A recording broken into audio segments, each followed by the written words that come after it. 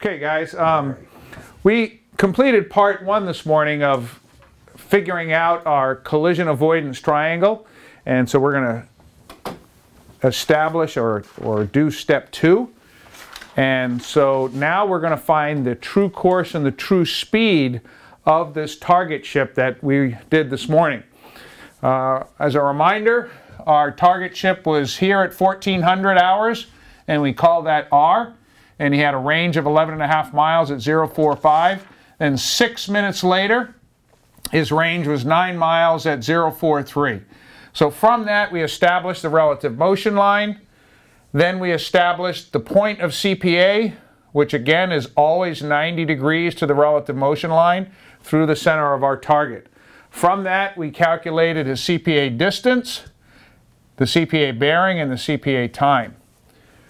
Now we want to establish what his true course and true speed is. All right, I went ahead and put the information here that we're going to deal with in step two, which is we're going to establish the other corner of the triangle. We've established where R is and where M is. Now we have to find out where E is. Now, like I spoke about yesterday when we were talking about the labeling, E, which is the third corner of the triangle, is also known as the origin of the true motion vectors. Just like when you were in high school, when you did X and Y axis, or you did mathematical problems that had to do with vectors in geometry, it's the same thing. When we actually draw on the paper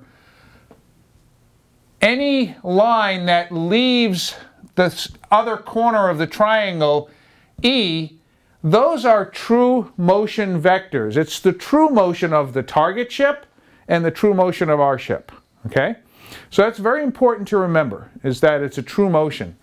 Now, we have one side of the triangle, which was the relative motion side. The other two sides of the triangle are written up here on the board, and it says E towards R is us, meaning that the side of the triangle that's represented by E to R is our true course and true speed. The third side is E towards M, or them. So we have a little rhyme going on here. E towards M is them. And again, it's the target ship true course and true speed. Okay? Now I purposely use the word towards here. Some people write this down as E and they'll put an arrow M to them. And that's okay, but I like to use the English word towards because it really establishes the fact that it's a sense of direction, and it reinforces our concept that this is a true motion vector. Okay?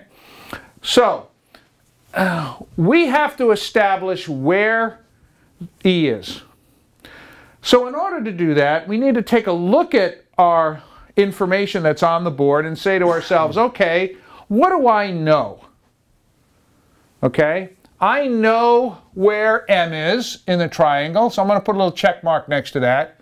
And I know where R is, don't I? Now, do I know where E is?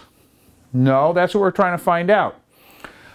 But if I know that we know our information, us. We know our true course and true speed, don't we? It's right here. That's the only thing I know completely is our true course and true speed. Correct? So I can use that information to actually construct the triangle, if you will, backwards.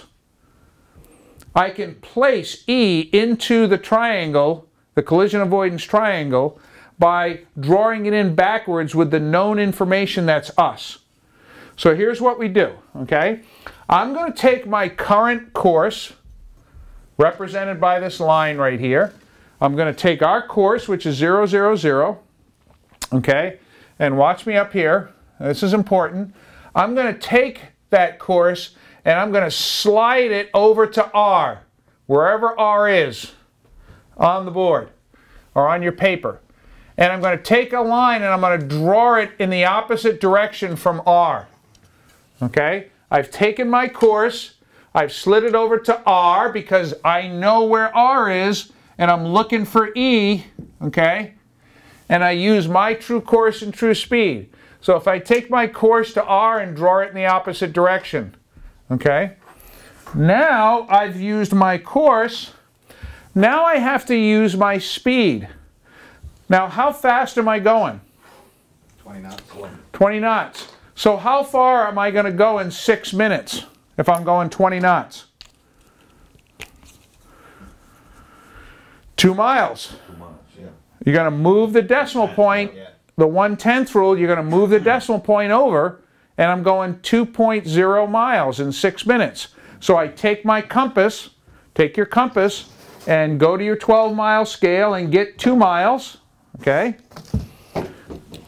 And then physically take that representation on your compass of 2 miles and go from R and go ahead and make a mark on that line that you just drew.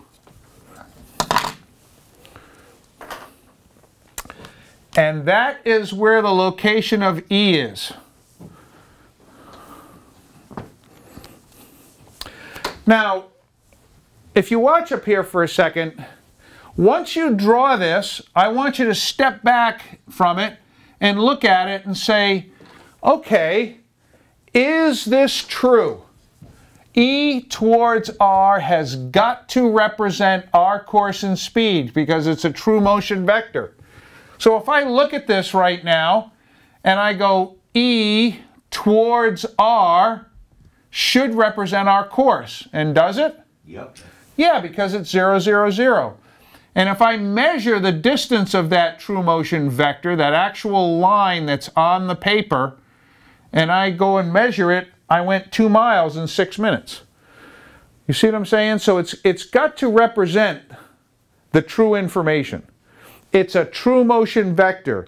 And the origin of E is where it starts. So imagine the hands on a clock spinning around.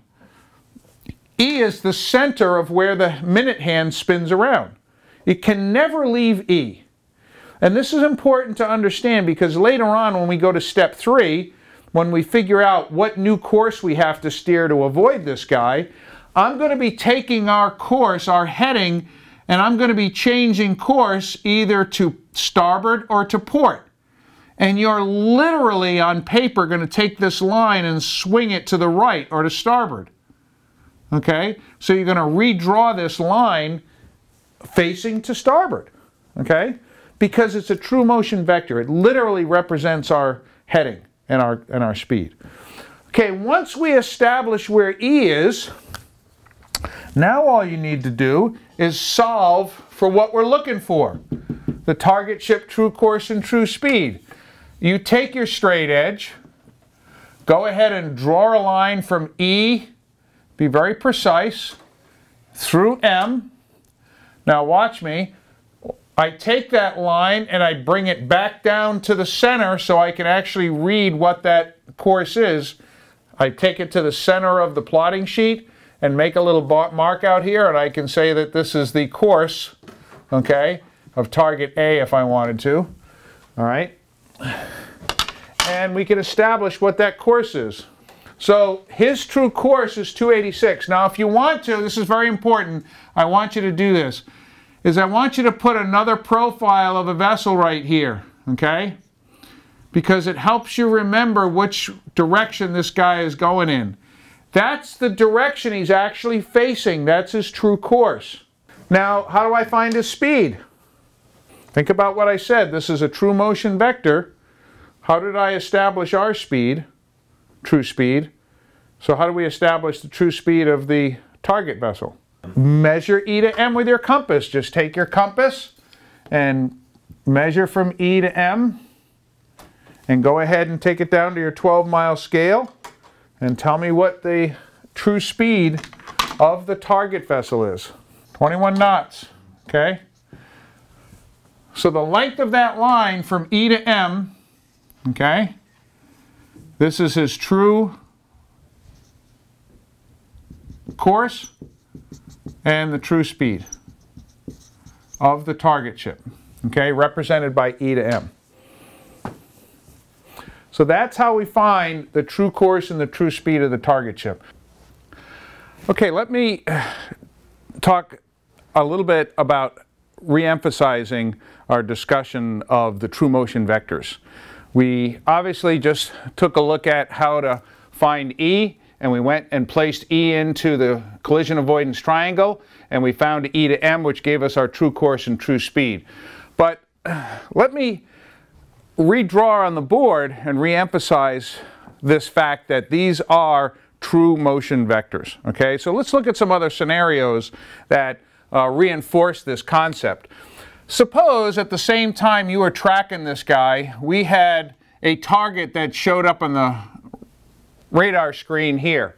So we went ahead and took a range and bearing like we normally do.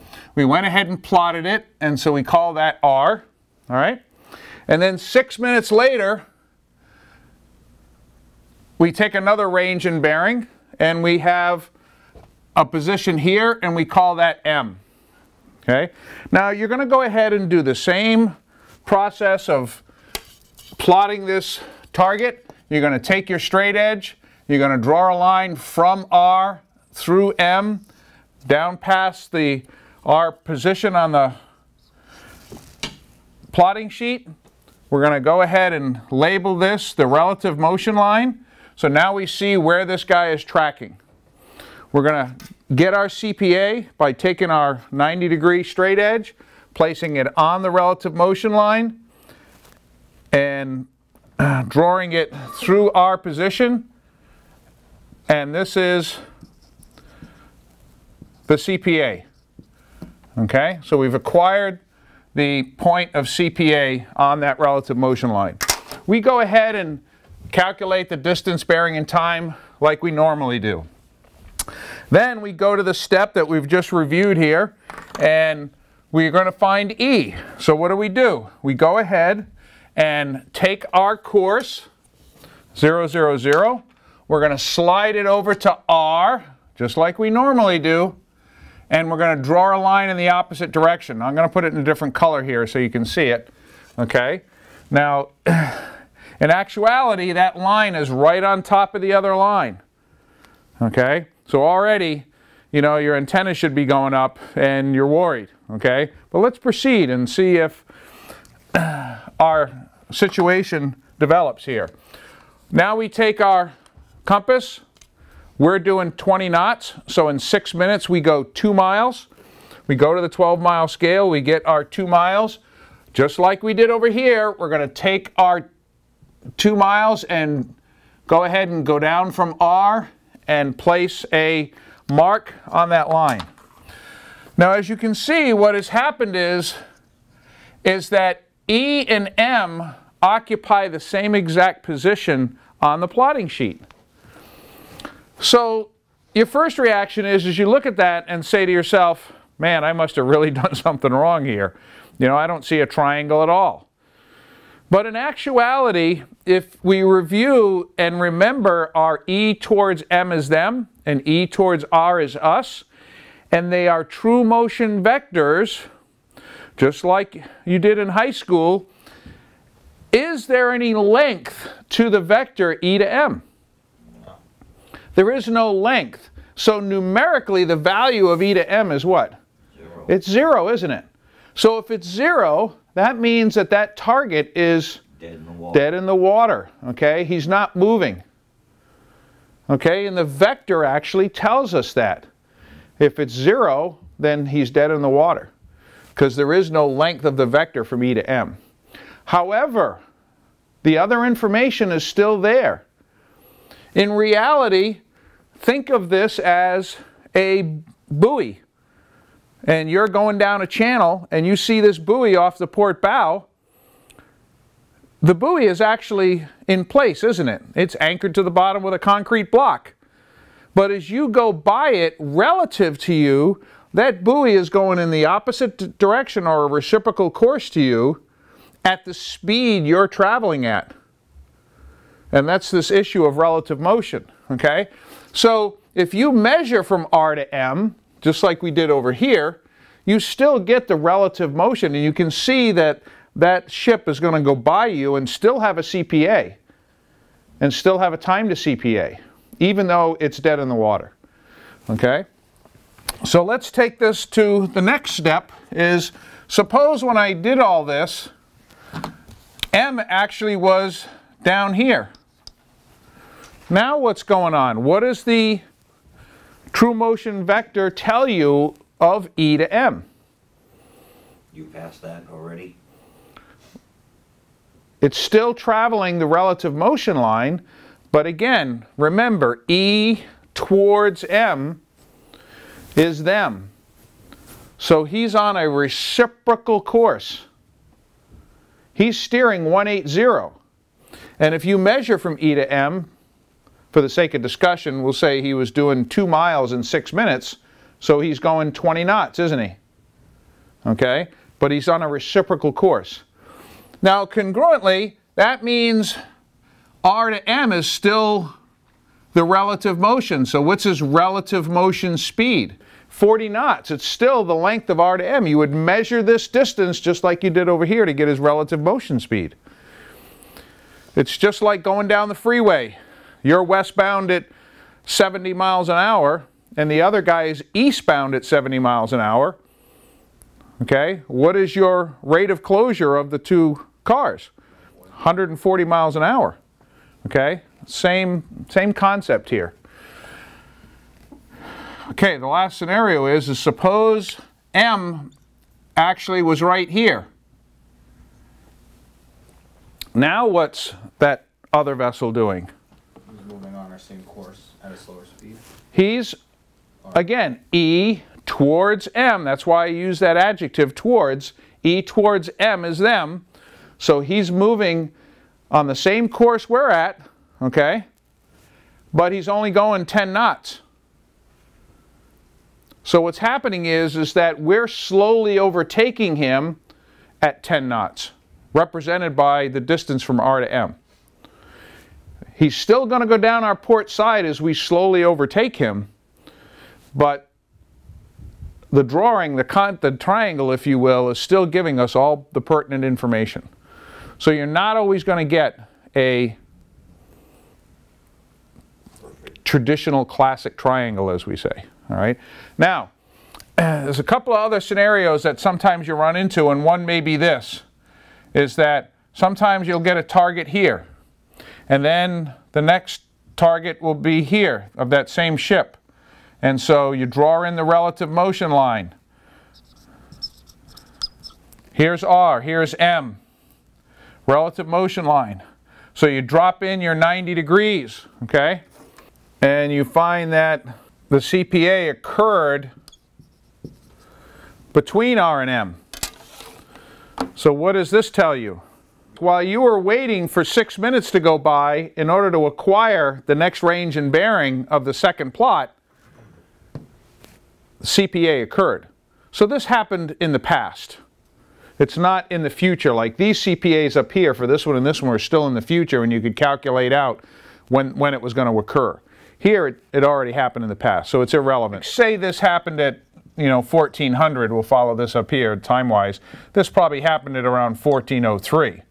And then at 1406, you actually took the range and bearing and you plotted them here.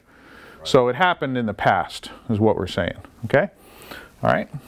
So I hope that helps you understand this concept of the true motion vectors. You're not always going to get the classic looking triangle that we look at, but the data is still here. And it's because these are true motion vectors that orientate from E.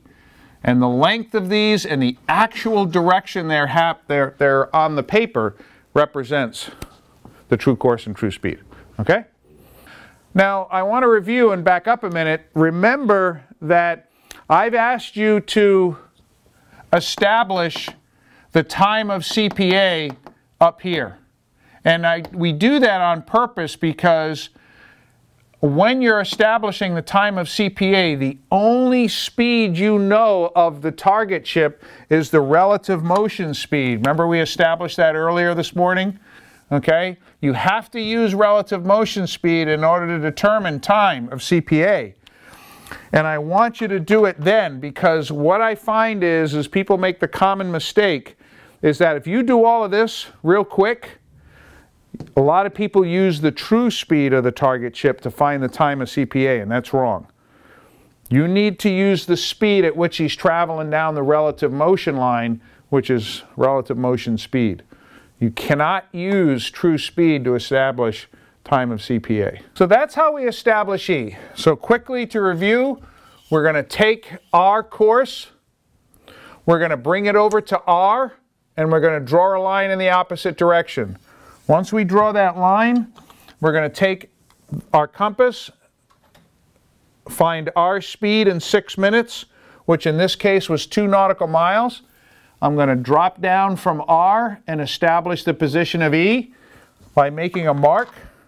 As always, I'm going to label that E, and then I simply measure the angle and the distance of the true motion vector between E and M. That will give us our target ship, true course, and true speed. All right, very good. We're going to go ahead and practice this now for a while.